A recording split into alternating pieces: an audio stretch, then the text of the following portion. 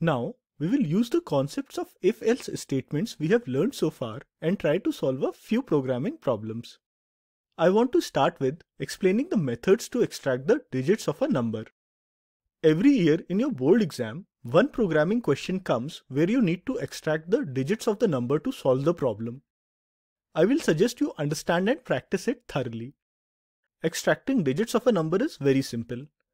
When you divide a number by 10, the remainder is the digit in the units place. You got your digit. Now, if you perform integer division on the number by 10, it will truncate the number by removing the digit you just extracted. You need to repeat these two steps till the number becomes 0 to extract all the digits of the number. Let's apply these steps on 357 and see if we can extract 3, 5 and 7 from it. Start by dividing 357 by 10. We get the remainder as 7. This gives us the first digit of the number. The quotient is 35. This quotient is the result of integer division of 357 by 10. So, our truncated number after extracting the first digit is 35. Next, we repeat the steps with 35 as our new number. Dividing 35 with 10 gives 5 as the remainder. This gives us the second digit of the number. Our new truncated number is the quotient of this step, that is 3. We again repeat our steps with 3 as our new number. We get the third digit of the number as 3. The quotient is 0, which means that we have extracted all the digits of the number. So, by the end of this step, we have all the 3 digits 7, 5 and 3 of the number 357 with us.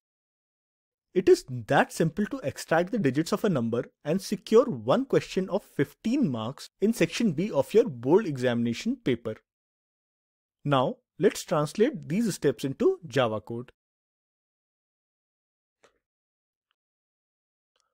I have coded all the steps of digit extraction that we discussed just now in this extract digits method of kboard digit extraction class. Let's go over the extract digits method. We first ask the user to input a 3-digit number.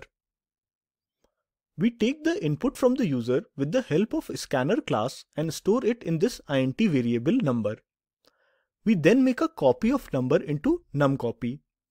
This step of making a copy of the number is essential because we will truncate the number for extracting its digits, and we don't want to lose the original input given by the user.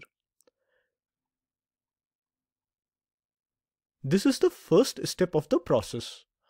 Modulus operator returns the remainder of numCopy divided by 10. This gives us the first digit of the number which we store in int variable digit 1. In the second step, we use the shorthand division operator to divide numCopy by 10 and store the result in numCopy. Notice both the variable numCopy and the literal 10 are of integer type, so integer division is performed. This truncates the number by removing the digit in the units place. We repeat these steps to extract the second and third digit of the number. At step 6 here, value of numCopy should become 0 for a 3-digit number. We will confirm this by looking at the output of this next println statement when we will execute the program. After that, in the next println statement, we print the 3 digits of the number that we extracted. Let's execute the program and give 357 as the input.